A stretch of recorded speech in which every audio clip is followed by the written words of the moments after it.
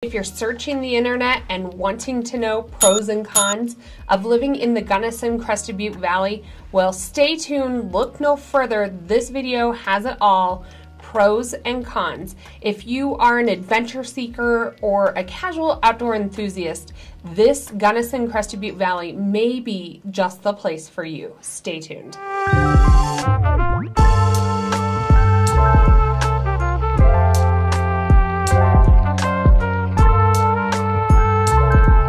If you're still watching this, you know what you want to do. You're going to drop those numbers into your phone. We are the top relocation investment group here in Colorado. We do real estate all over. We do it every day. We absolutely love it. We'd love to help you. We pride ourselves in communication, getting you guys equity and a great investment here in the state of Colorado. So drop those numbers into your phone. Give us a call or text. It's us that answer. We would love to help you make Colorado your home. So Laurie and I do a lot of videos of different places to live and invest throughout the entire state of Colorado. We love helping you all make real estate investments or making Colorado your home.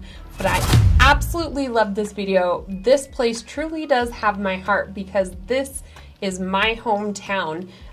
Gunnison Crested Butte is a valley that I grew up in throughout my entire childhood. Playing in these mountains, living this lifestyle was what I grew up with and what has made me fall in love with Colorado over and over again. So with that being said, I'm going to show you on a map where we are located at. So now looking from a map view. So the Front Range of Colorado, Colorado Springs, up this I-25 corridor to Denver is referred to as the Front Range. There are multiple mountains right around here, Highway 24, and when you cross over those mountains, you are then over into what I refer to as the western slope of Colorado. So if you are looking, there are some direct flights into the Gunnison Regional Airport, but a lot of the flights and the more affordable flights, you would fly into the Colorado Springs or Denver Airport. It's about a 3 to a 4 hour road trip then from one of those airports over to the Gunnison Valley, or you can look at connecting legs right into Gunnison Regional Airport. So once you arrive in the Gunnison Valley, what you will find is a quaint, smaller town, but actually a lot to do. There's a state college in the valley, and so there definitely is always a melting pot of people moving through the community. There's a lot of restaurants and bars, coffee shops, things to do, and as you will see, there's a lot of blue. There's definitely rivers and water scattered throughout the entire town, and so there's a lot of places to float and raft. We'll get to lifestyle a little bit later, but just wanted to point out from a map how those structures kind of lay. So if you head up Highway 135, you are still in Gunnison. You kind of hit north Gunnison area, Ohio Creek. There's a small ski area called Craner Hill. And then you will come up to a small town called Almont. There is a Three Rivers resort here, and because Three Rivers merge in this little town, so there's actually world-class fishing, fly fishing, and rafting right near Almont. As you approach this bend in the highway, you come up on Crested Butte South, which is actually a separate town than Crested Butte, the town, and then a third Crested Butte mountain. So if you're looking at real estate, you definitely want to be zoned in on price point, lifestyle, what you expect out of these different areas. Some are ski in, ski out, some are all about biking and outdoors, other are incredible fly fishing. And so with that being said, there's a lot of different real estate to cover in this video, so you're gonna want to stay tuned. Let's get right to it. Pro number one, Gunnison Crested Butte is definitely off the beaten path and a true destination.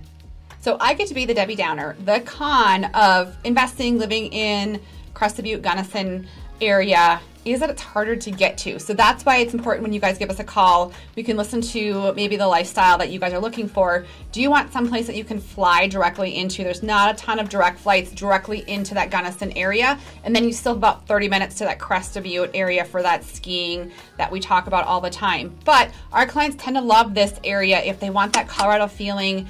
There are direct flights from a lot of places in Texas. Obviously, you get to Denver, direct flight from Denver. And then once you do arrive, there is good public transportation that can get you around to the different areas as well once you get there. But, you know, if you're thinking of maybe getting there and spending 3-4 months there, that might be doable. If you're thinking of living there year round, obviously a great area to live in, beautiful Colorado, maybe not 105, 110 like you're experiencing in Texas if you're watching this. But just that is a downside to it. But a lot of people actually think that's a pro because, you know, it does make for more of that Colorado lifestyle. Not everyone's going in and out all the time, but a great option to invest and live in because of this. Enough of that negative talk, Lori. I want to talk about pros. So let's move on to pro number 2.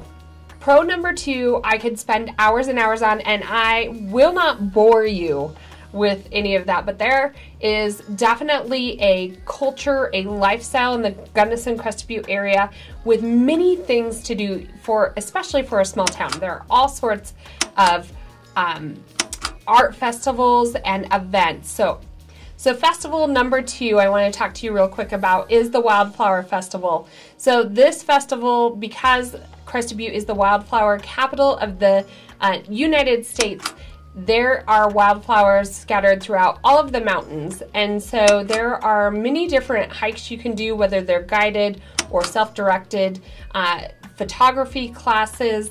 There is hiking with guides or all by yourself, different photography classes, and there's vintage posters that are made year after year. And again, you'll see them hanging throughout different homes and businesses throughout the community. Festival number 3 is the Fall Festival, or also known as Vinitoc. This is a festival that was created by locals in, I think it was like the early 70s, and it's all about the fall time. There are fire pits in the streets, and everybody makes these little crowns out of twigs and flowers and put them on their head, and they are welcoming in the fall and hoping for a beautiful spring after this long winter. So the Fall Festival or Vinitoc is definitely one to check out. Festival number 4, by far my favorite time of year up in Crested Butte. It's in the summer. It's not in the winter when you're skiing, but the 4th of July. Amazing parade that goes up and down Elk Avenue up in Crested Butte. There's incredible fireworks on Mount Crested Butte and also down in the Gunnison Valley. An incredible display of fireworks, live music, dancing. There's also a race that happens the morning of the 4th of July. I think it's a 5 or a 10K. You run down the mountain, and at the end of the race, the fire department puts on a pancake breakfast for all of the racers and people watching the race to lead up to the parade and everything else for the 4th of July day. 5th festival, I'm going to try to do this real quick, is the Crested Butte Film Festival. It is one of the biggest international film festivals in all of the United States. Kind of a big deal. Different people showcase their greatest, strangest, and most exciting moments in cinema for independent films. There's a whole website on it. Check it out. Pro number 3 is that the Gunnison Crested Butte Valley offers a very active lifestyle. Whether you are an extreme athlete or a casual outdoorsman, this section's all for you. So I know this is going to be a big part of this video, but Crested Butte is a very active community. Next on the list is probably my husband's favorite, and it is snowmobiling. So snowmobiling, why is Crested Butte better than anywhere else? Well, haven't been to a whole lot of places outside of Crested Butte to snowmobile. Again, grew up there, tons of backcountry. I mean, great powder. There's everything from, you know, keeping it on the trail and beginner sledding to advanced, you know, off-trail, deep powder stuff. Well, and that's what I wanted to point out. Like, James definitely is like the adventure seeker, and I'm the casual outdoor enthusiast. I am not as extreme as him, but you can go on guided tours. You can go on self-guided, like rent snowmobiles for the day. Then there's like super extreme, like people that live up by Irwin Lodge that literally have to snowmobile in their groceries and not. Like, if you want to live totally remote, you can do that too in Crested Butte. Yeah, and they also have snowcat tours up there as well. Cool. A lodge, which I believe became private in the last few years, but just endless country. So you can go up Irwin, you can go up what other places for snowmobiling? Ohio Pass, which you can get from the south end coming out of Gunnison up there. That's a beautiful ride as well. Mm-hmm. Just tons of country. I mean, you can go forever. Well, I'm going to flip this on you. So we're talking snowmobiling right now for winter, but then in the summer, spring, fall time, a lot of these passes you can even four-wheel, dirt bike over. So it's a really year-round adventure in these areas.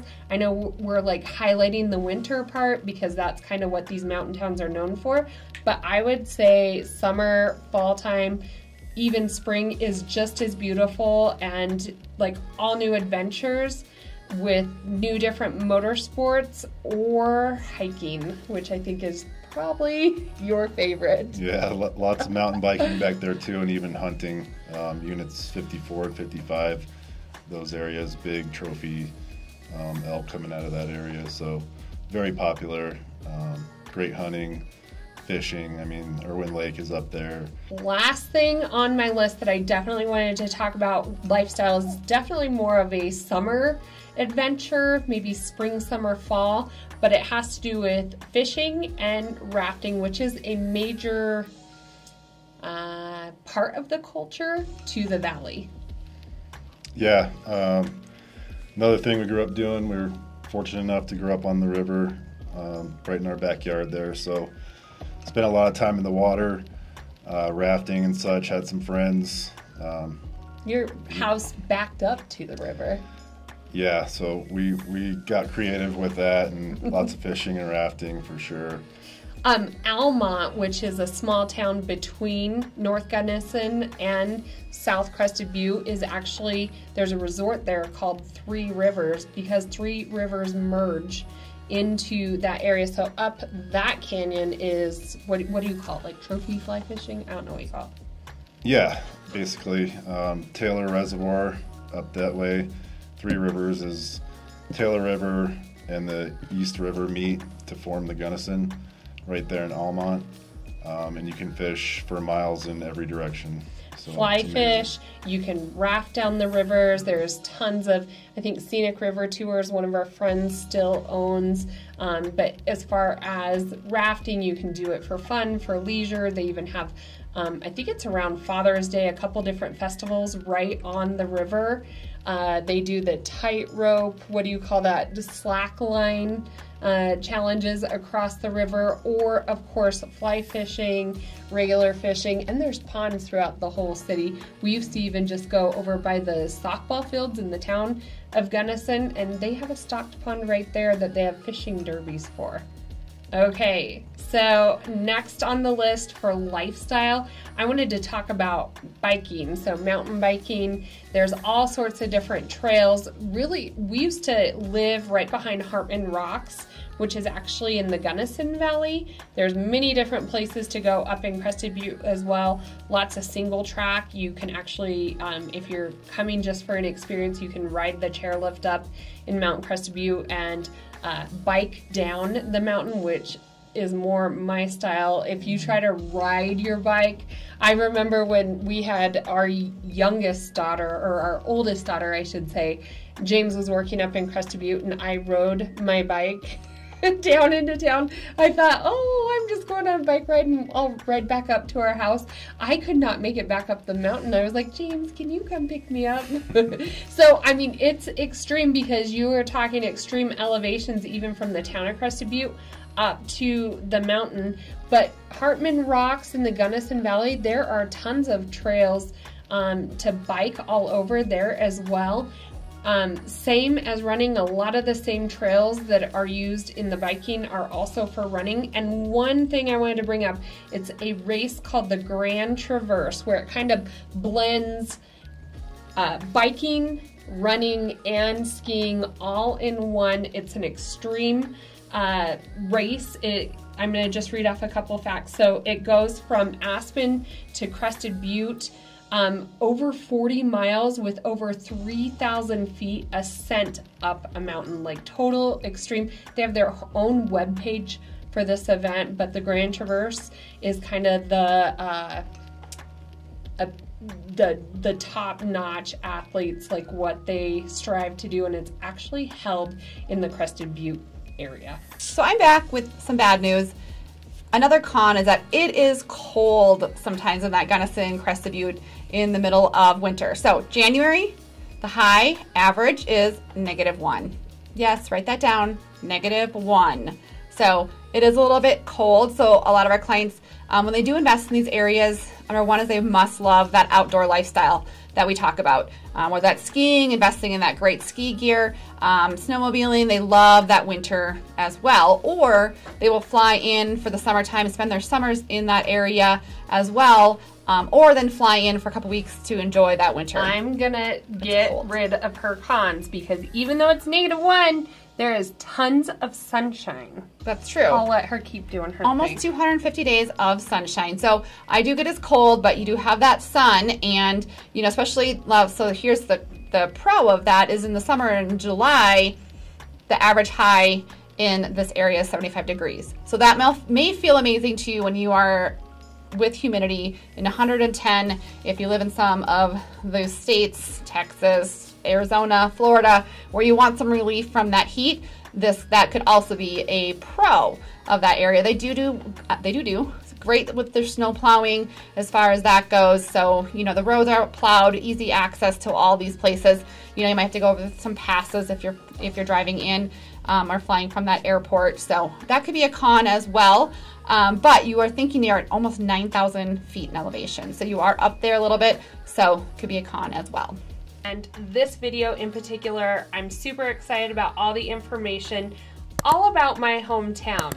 So if you're thinking of making the move to Colorado, to Gunnison, Crested Butte area, Front Range, Laurie and I do real estate throughout the entire state. We love making these videos. We love even more making Colorado your home. So save these numbers into your phone.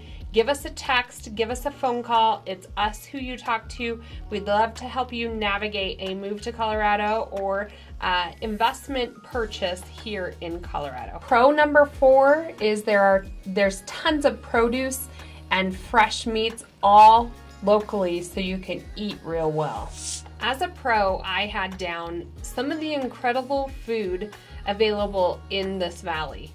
So because Gunnison is a ranching community, there are some smaller ranches that on Sundays in Crested Butte, there is a great farmer's market. So some of the vendors come from the Gunnison Valley. There's, again, a lot of ranching, and so you'll have some of their meats, poultries. Along with that, at the farmer's market, a lot of the vendors come from a little bit further west in Cedar Edge, Paonia, Hotchkiss, Palisade, and those areas are really known for their produce. So you'll have Palisade peaches. Over in Palisade, there's also a lot of wineries. There is Cedar Edge. They're very well known for their apples, Paonia cherries, and the Hotchkiss Delta area is a great area for farming, and so there is a lot of other produces that will be available at the farmer's market. So with that being said, not only does the Gunnison Crested Butte Valley have incredible restaurants and places to eat, but an incredible farmer's market again on Sundays in the town of Crested Butte. I'm back with another con. So one can be, it's all about perspective, right? But the real estate in these mountain areas in Colorado can run a pretty penny. So when you're looking at Gunnison, your average price point is about $550. When you're nearing that Crested Butte area, you're approaching closer to $900,000. But I'm going to hop on the map and kind of show you what that looks like for real estate. So when our clients call us, what we talk about is always that lifestyle they want. You know, do you want to be close to a golf course? Do you want to be closer to biking? Do you want to bike through that little town and then maybe drive to that ski area? So we're always trying to listen to what your budget is. You know, do you want land? Do you want a certain type of lifestyle? So that's what we specialize in. When you guys reach out to us, again, put those numbers in your phone. Give us a call at any time. We'd love to help you make that investment here in Colorado. So let's jump on the computer. I'm going to show you exactly what that looks like as far as numbers go here when you reach out to us. All right, so I am just looking at a general map here, and I kind of want to show you. So down here, this is that Gunnison area. You have some homes that are in this area here. This is more of that golf course in the southern part of Gunnison.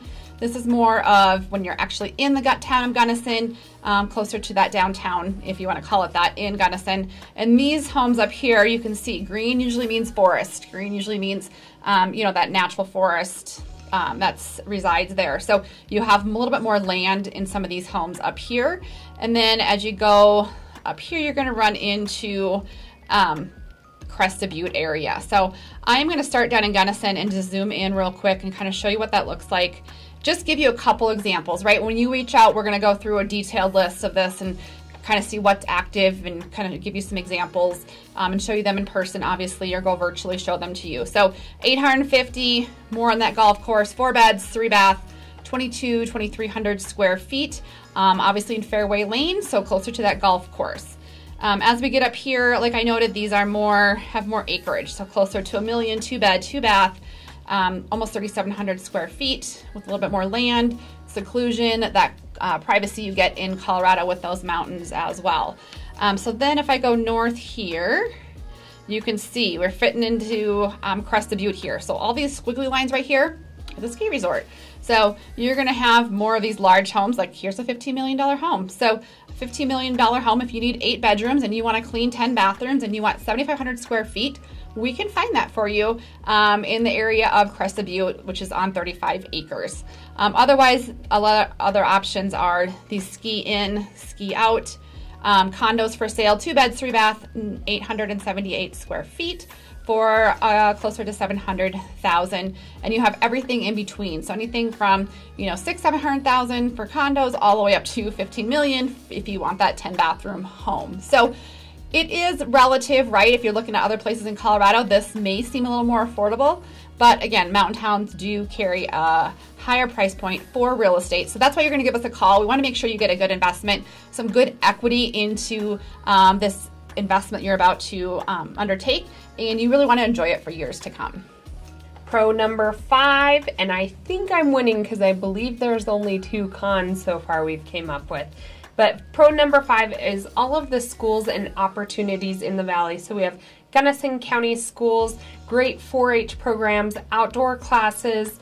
The schools are very well funded. If you go up to Crested Butte, again, very well funded programs. They have an incredible hockey, soccer. I believe they've taken state the last couple years.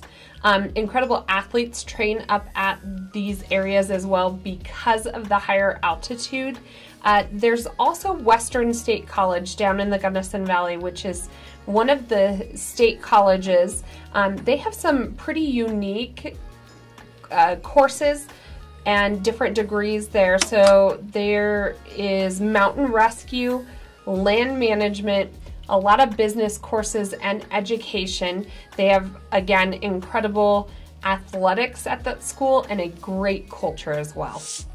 Number 6, the Gunnison Valley and the Crested Butte area definitely pride themselves on not allowing bigger corporations to set up storefronts into the valley. Since there has been a change of ownership that shifted just a little, down in Gunnison, they are getting a Starbucks, there's Subway, Arby's, McDonald's, but most of the restaurants and shopping is locally owned mom and pop restaurants, storefronts. When you go up to Crested Butte, you will find no chain restaurants, no big corporations. It is all 100% locally owned, smaller business, and definitely unique. You will have to go up to Crested Butte to get Secret Stash Pizza. You will have to go down to Mario's Pizza down in Gunnison for their half and half wooden bowl pasta salad. There is none other like it because they are locally owned and not anything you can get just anywhere.